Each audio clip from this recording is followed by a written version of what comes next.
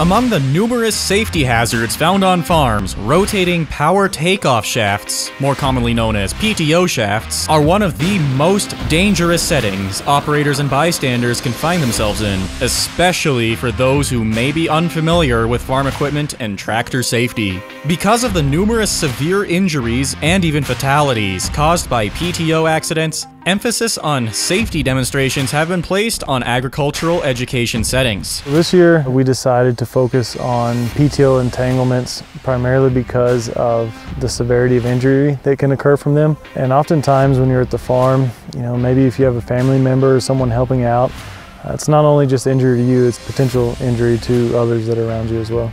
Dr. Perry, an agricultural education professor at Montana State University, is out in the field today preparing and directing a tractor safety demonstration designed to educate middle and high school ag education teachers on how to create their own engaging, yet safe, tractor and implement safety demonstration. Here's what we can observe from this field day.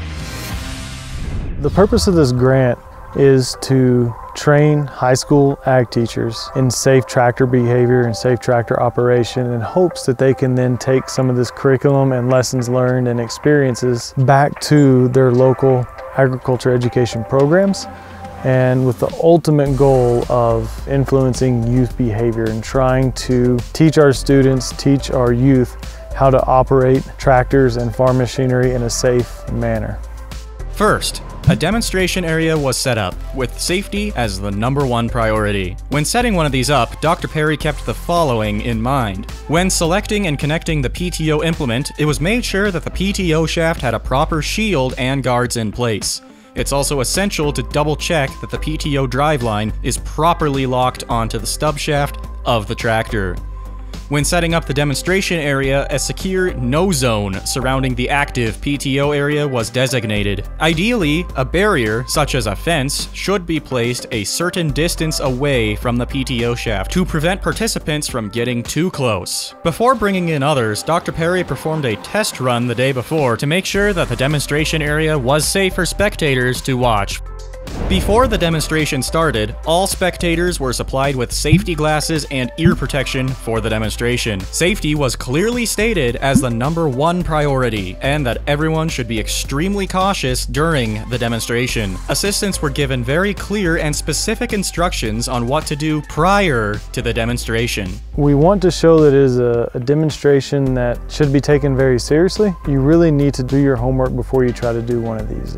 The tractor was left shut down with the key removed from the ignition until it was time to engage the PTO. And after the entanglement, the PTO was immediately disengaged, engine shut down, and the key was removed from the ignition. Let's go ahead and watch a PTO entanglement demonstration in action.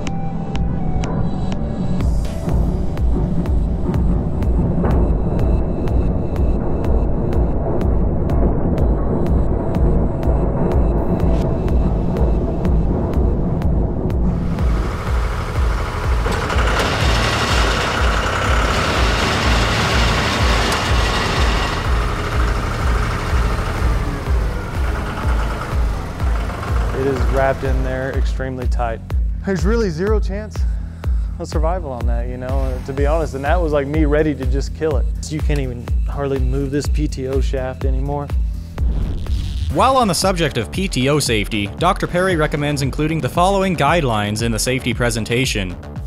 1. Never, under any circumstance, walk over a spinning PTO shaft. 2.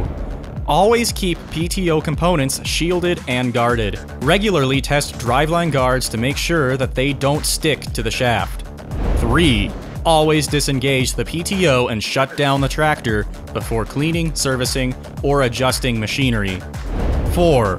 Always use a driveline recommended for the machinery it will be running, and never swap out drivelines with others from different machines. 5. A tractor should always be adjusted properly to accommodate the current driveline, so that stress is not placed on it during tight turns, and so that the driveline components cannot separate.